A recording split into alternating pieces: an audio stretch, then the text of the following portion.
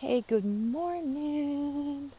So we are starting a new series of Walk with Me, and and I am turned turning the camera around for this one.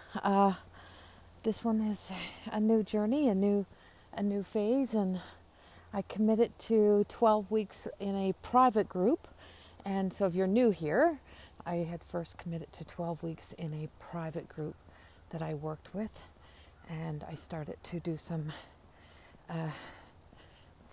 walk with me and some journaling and good morning and some talking through while I walked, and I invited people into, stepping into a commitment of peering my own thoughts and my own minds and my own mind and where I've been and where I want to go. And so the things that I've noticed, and that's one of the big things as a life coach, is that we work on, or self-actualization coach, and in self-actualization and achieving our highest sense of divine, good morning, of divine intention or divine, living by our divine design purpose, and not trying to seek out the so-called purpose that we think we should be searching for, but just trusting. And so that's a part of it, is really starting to notice the areas of our lives, or noticing the places where we have to put the work in ourselves,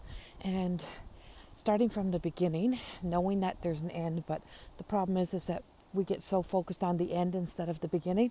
And so if we focus on the end, we neglect to look at all the things that keep us from succeeding to get to the end. And so we have to start with, what do I have to pay attention to? Where do I have to put my focus in?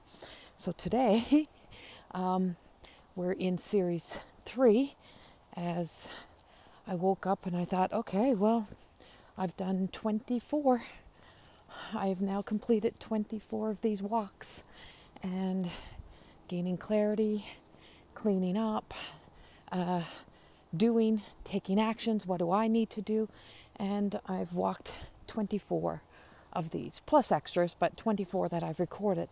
And along the way, I keep finding rocks, and of these Sylvan Lake rocks, and finding little treasures, and finding my treasures, even in the most challenging of times, and the challenging of relationships, and being free.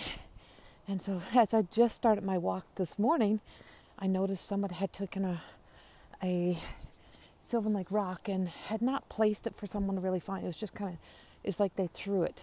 It's like they found it and they threw it away without regard for the artistry or for the work that went in. And that's a big part of that journey. And so today I actually started thinking, how will I do this, and what do I commit to now, and what action am I going to take, and what dedication and devotion do I make into walking another 12 with you. So I decided to take one of my cards, and I said, I'm not going to choose the first card, I'm going to shuffle.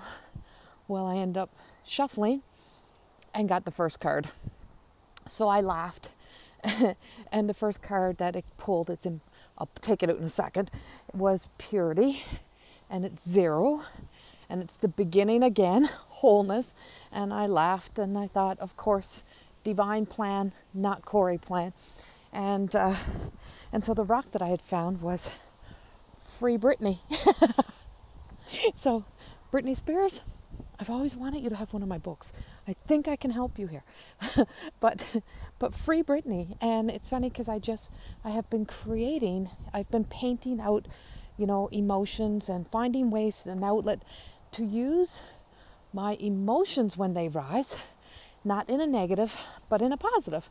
And how can I take those emotions and put them to use, instead of, just saying, just let them go?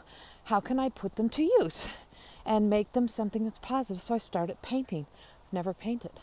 And I called in my soul to tell me to bring forth when I might have been a painter in another lifetime, and bring it forth. And the girl actually has blonde hair and a red outfit. Well, anyone who knows me knows my love of red. And so Free Britney was actually that whole essence of what that really represents, is freeing the person or the creation of what somebody else creates. Create it from flesh, not create it from heart. And when it's created from heart and it's created from self, it has a more pure and authentic self. When it's created from somebody else's creation and somebody else's story, or your desire to feel like you have to have that addiction to being something or somebody, is that you get good morning. It's that you get created into that sense of you're not truest of self. And so the Free Britney rock. So to whoever painted this, great work. And Free Britney. I'll also hashtag Free Britney in this, because it's so much, it represents so much of the first card. And I'm going to pull the first card for you out of my bra in a moment here. And I just got to find a place to put the rock, because we have to leave that behind now. Because the purest of things that I've done in this past 24 weeks, that I've been walking with you and walking with the other group that I first start walking with privately, and then decided to expose it some more, was that I'm going to leave it right here on this bench. I think it deserves to be sitting up properly. And I always say that about celebrities and characters or musicians and stuff, is that you don't know them. You know, you may idolize yourself to be like that, but that's not them. It's just like me channeling. It's not me, right? When I channel, it's not Corey.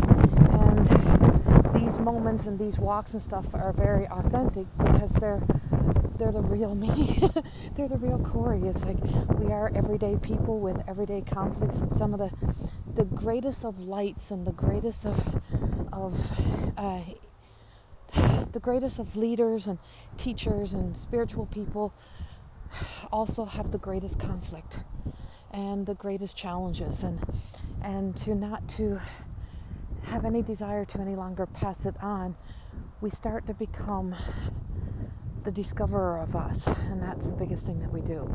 And that's how the cards started. My cards was that I had to go within deep to look at my own attitude, my own things, and find my way, and to see that you can put a pretty face. My cards are not, they don't look dark, but it takes you to some of your dark places. You don't realize that your attitude is coming out when you are in telling yourself the negative stories about other people or about yourself, and you're, it's one thing to know that it happened, but not to let it own you. And so the Free Britney rock was perfect, because it was blonde hair, red clothes, rooted, which also represents the root chakra. And when you're grounded and rooted in the ancestor stories, when you're so determined to hold on, sometimes, and I teach this often, is, we teach about ground you, earth you, stay right here on earth. Sometimes you need to fucking fly. Sometimes you need to untie yourself from those stories and let yourself fly. But when you know you're trapped and the world sees you as living a glamorous life or a beautiful life, and you realize, and inside you're the saddest, you're living your sadness, because it's not the passion of what you loved. The passion of what you really loved then turned into a job, and when it turned into a job, and then it turned into expectations, and then when it turned away from you seeing less and less of you and more of what people wanted you to be, or more and more of what people thought you should be, there's a deep sadness that comes, because passion was about the purity of your heart. And so our card that came out as I shuffled, just saying I wanted a random card, was purity. And it's 0, it's wholeness. It's the very first card of the deck. Now, it wasn't the first card created, because this was a hard one to get to. And when you're piercing through veils, so piercing through your own unhealthy ego self and into the sense of your highest self, or the highest, what is of my highest good, what is of, I used to always ask, what do I want? And then I started to ask, what does God want? And when you recognize what God really means, good morning. When you recognize what God really means inside of you and with you and living with that sense of consciousness, a sense of consciousness, not what you feed it, not what you feed your mind, your subconscious, but your consciousness. God exists in there. And so from that place, and this card was so hard to create, and when I first start talking about her, I start talking about the spirit that was behind her here and holding her, and see another blonde-haired girl, but she went from red to white. So when we picked up the Brittany rock, she was in a red outfit. The girl I painted was in a red outfit with blonde hair. Do you know what I called her? The joke. She's the joke. She's the one everyone joked about, people made fun of, laughed at for who she was and what she was trying to do. And so I took this beautiful painting and I started to paint her more of her drag queen self, which I actually really like. Not gonna lie, I love my drag queen friends. And so that more, that being able to be that imposter to self by choice, right? It's like what she chooses. But sometimes it's not by choice. Sometimes it's because you're sabotaging that purest of person of you. So from the root all the way to the spirit, to the crown chakra. And so when we start to pierce those veils, when we start to come back into a purest of thought, and stop saying, what do I want? And we ask ourselves, what does God want? In other words, AKA, what is of my highest good? Is what I'm about to do of my highest good? How is this serving my highest good? How is this serving my needs? And so purity is the rebirth. And I have freed all previous versions of me, and I have freed all people of my life that I've held accountable, or I've held, at some regard in my life, even those that were great in my life or that I deeply loved. Only those that are of my highest good and in the highest regard of love and light do I have room for in my life. I got to show you just what we just found as we spoke about this. Another rock. Another rock embedded into a tree. So for my Sylvan Lake rock people, I found another rock. See, a black heart. And so along this journey, I've shed a lot of what I call black tears, because purity, pure thought, pure intention it's the return to when you're living a whole life is of a clear heart, and clarity comes when you clear your heart. And so this was the beginning. So this card really truly represents so much more. It is wholeness. It is a return to truth, but it's also knowing that your flesh self, your human self, will not be here. Your flesh self will have these experiences, these moments, because it's still new. It'll have a new day, a new experience, a new relationship that'll show up. The soul self that exists within us, that is, holding us all the time, will say, you know what, there's 3 stages. So there'll be the you that would have previous experienced, and you'll trust your intuition and you'll know. There'll be the you that is tempted because you still have ego, which you can't remove. Like, it's impossible.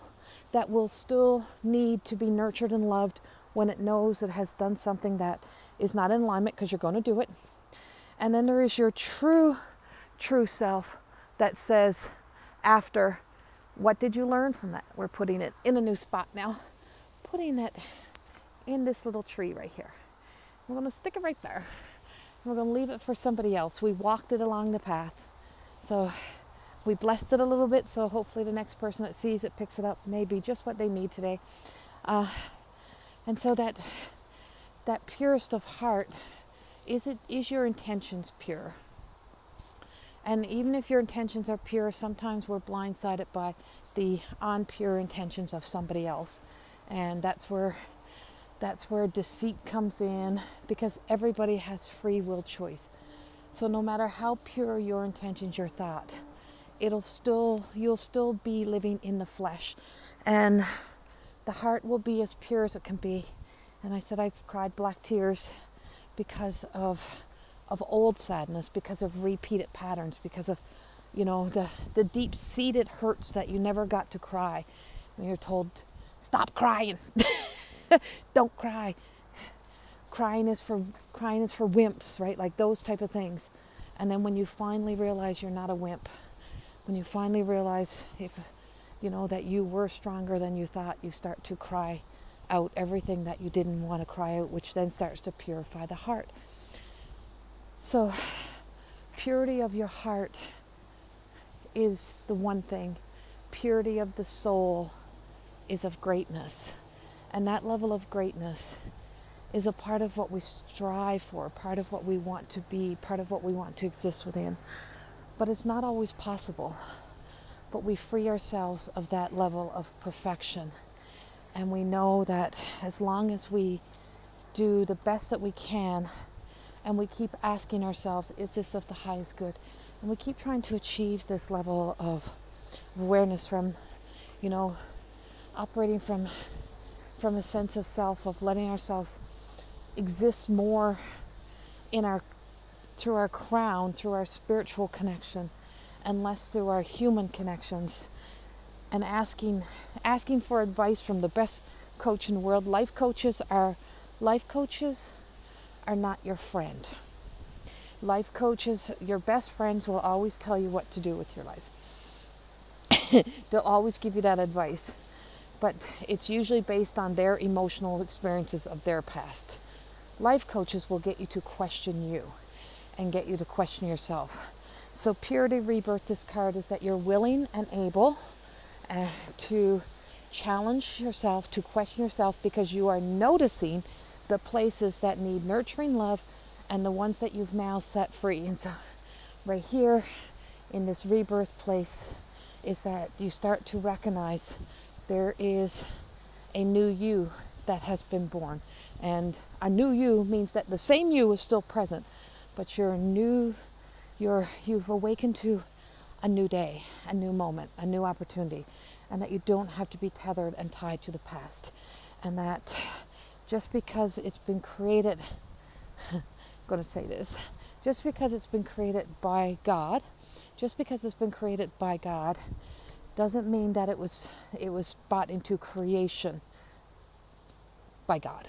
So like poppy seeds, like poppies, are a plant. It is beautiful. Now, the intention of a human to create it into something else, and then a creation into, to manipulate, good morning, to manipulate or to control or to be able to use it to numb other people or to be able to make money, then that takes it into creation of man. And the creation of man then affects that then affects man. Just because it was, so that's us. So see yourself as that same poppy. You were created by the God consciousness, whatever it means to you. Don't be triggered by the word. You're created by that. But just because you're created by that, and I write a lot about this in my upcoming book. Just because you're created by God, but then you are taken and you're put into a formulated creation, a program, or someone takes that puppy and creates it into another product. That's not of God. That's not of God. That's not of the highest good. That's of the imposter light. That's of the choice to choose. So that's that whole Lucifer energy. You have a choice to choose. Don't make friends with Lucifer. That's what I can't. Don't make friends at the gates of your choices of light or dark. And when you make friends with the dark, with what's at the dark, you will have to fall from the grace, and you'll have to come back into creation and into your creation, not into what you have been created into.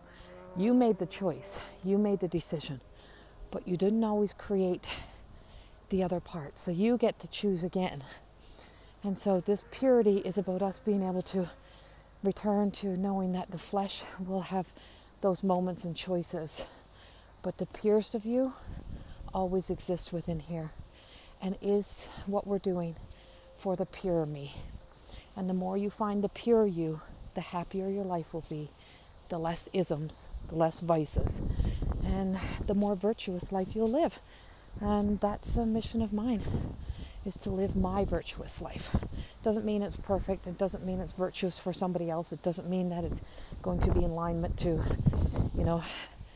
to a biblical sense of somebody who's very, very conditioned to a Bible, like the way that you were taught it by somebody, but to my sense of knowing that I have been through the Bible, I have been through life, I have been through ups and downs, I've been through relationships, and I've been, ooh, that's interesting. Something just walked right behind me. And the wind, oh, I don't know what that was. But I kept walking towards the light. So one of my biggest virtues is I know where my faith lays. And I know the faith in me. And I know the strength in me. And so those virtues have served me well. And so for that, I strengthen those, and I notice the things that make them weak.